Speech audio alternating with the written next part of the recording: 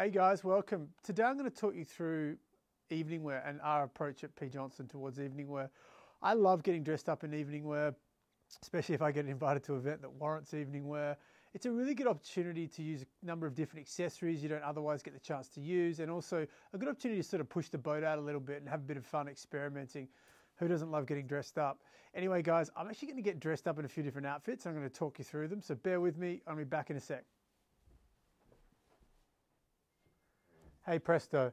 So this is a fairly classic approach to evening wear. One button, peak lapel. Ours a little wider. It's a really nice soft fabric woven for us by Loro Piana. They call it black. Sucks up the light really well. The name tells you what it is. It's really, really black. I wear a waistcoat underneath this, which I only really ever wear waistcoats for evening wear. And this is a lower horseshoe style waistcoat. Silk shirt in a cream silk on here with gold dress studs. The bow tie is made by my friend Nick from Loro Piana.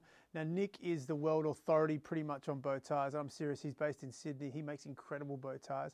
He did this one as a slightly larger bow tie for us, a bit more of a 70s vibe. He does other ones as well. You can buy some at P.Johnson or you go directly to Nick. Nick's an amazing guy and he's really into his bow ties. Also my dress watch I wear is a mid-30s watch from Kurta or Reverso. You got the gold on the side. My father-in-law calls it a furniture removalist watch. I think it was originally for polo. I love wearing eyewear here, black eyewear, nice for evening wear. I've also got some gold that I wear occasionally. Footwear for evening wear, we get asked about this often. I mean, I just love Belgian shoes. And there's only one Belgian shoes and they're from New York. In Midtown, they've got an amazing store there. Go check it out if you're there. You can also buy them from Nicky Haslam in London, I think still. I'm not sure if Nicky still stocks them, but that's pretty much it. And they're the best evening wear shoes. They're also amazing for the daytime.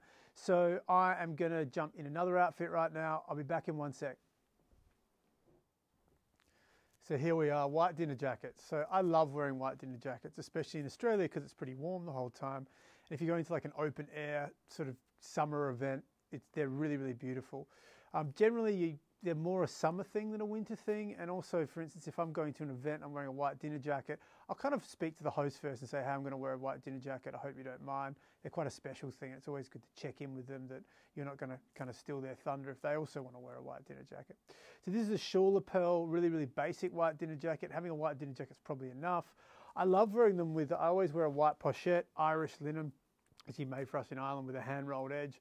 I love the contrast of white on this one. And I've got this again with the cream silk shirt. So you've got different contrast of white. It always looks good with a little bit of gold as well and with the black frames. I wear these with black trousers generally or a midnight blue trouser if you're keeping it quite classic. And I really actually enjoy wearing a cummerbund as well. They raise the rise of your trousers a little bit, another little feature. Some people aren't fans of them. I do quite like them. So I'm going to try another outfit. Bear with me. So here's a slightly different take on summer evening wear. This is a heavyweight Irish linen made as a single-breasted notch lapel, which isn't the standard evening wear lapel. I've done it with what's called a grosgrain lapel, a very heavy grosgrain one, which I've matched with my bow tie, again, from my friend Nick.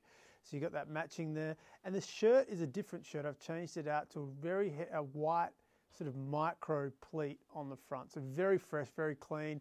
On the trousers, again, I wear my trousers a little longer than most. I like a very solid break on my trouser. And we've got the dinner stripe down the side. And again, looks great with the Belgians. So I love wearing this fabric for evening wear. It's quite a different one, linen, but don't be intimidated by, the creasing of linen. You can really do amazing things with this. Let's try something else. So here's another one of our summer classics. This is a seersucker. Seersucker breathes really well. It was originally developed in all the British colonies, used it, the warmer weather colonies, and then made popular in the southern parts of North America. This is a midnight blue with a grosgrain lapel. I like wearing a little sweater over my shoulders. Grosgrain lapel here, which is matched to the grosgrain stripe down the side of my trouser, the military stripe there.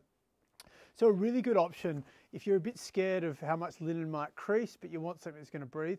Seersucker's your go-to. Let's try another one. So this one definitely isn't for everybody. I get it. It's a pretty powerful look. It's pretty full on. But I absolutely love these. These are sort of what we call our Kurtas, which is an amalgamation of a few different styles.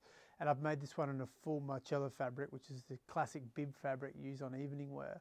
And I love wearing this for evening wear. It's really comfortable, really free. It's quite a statement, as I said. But, we've got the side entry pocket here.